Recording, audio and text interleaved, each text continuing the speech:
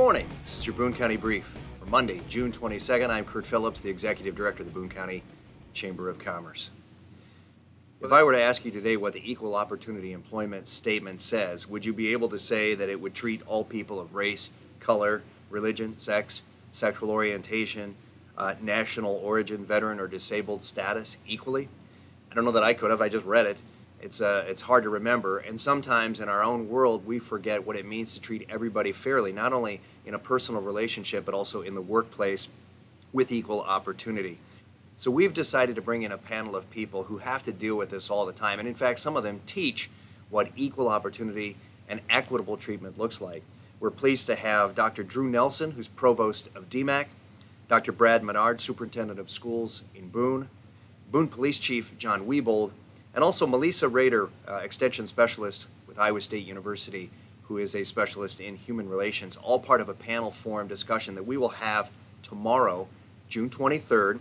We're doing this via Zoom. You've probably gotten very familiar with that, so you should know how to do it. We'll have a registration in this Boone County Brief for you to sign up if you haven't already. And it's going from noon to 1, entitled Silent Bias, Recognizing and Addressing Biases in Your Organization.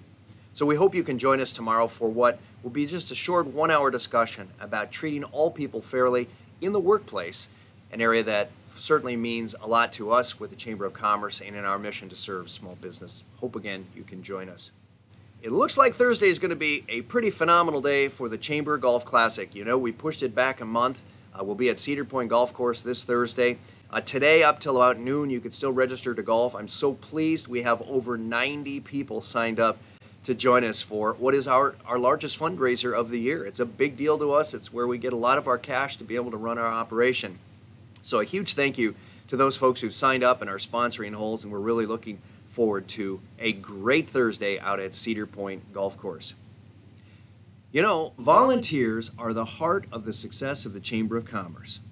And I kept bumping into this one guy who had recently retired, and I wanted to put a thank you out to my good friend and former Iowa High School Athletic Association Director, Alan Bestie, who I conned or twisted his arm into rebuilding the back entrance ramp here at the Chamber of Commerce. It was in quite a bit of disrepair, needed a lot of work, and thanks to his efforts, we have a phenomenal new, safer ramp entrance to the back side of the Chamber of Commerce.